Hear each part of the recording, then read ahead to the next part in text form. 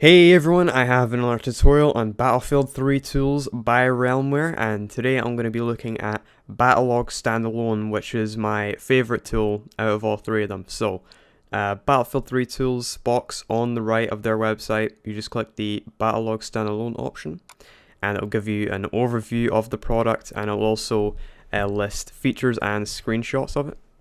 So, we're just going to click that Downloads option, and you have setup.exe and zip archive, and it will tell you the difference between the two when you're downloading them.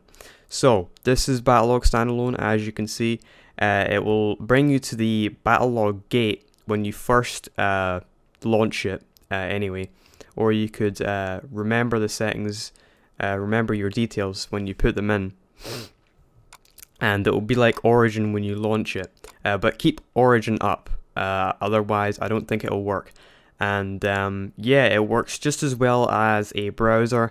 The only difference is it doesn't run Flash elements, but just use Battlelog for what it's meant to be used for.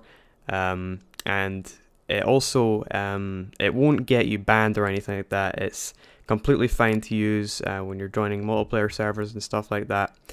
So don't worry about that. Here are the resources that it uses. So it doesn't use a lot of resources at all, uses less than those of a web browser. So good point on that as well. So thanks for watching, guys, and I'll see you later.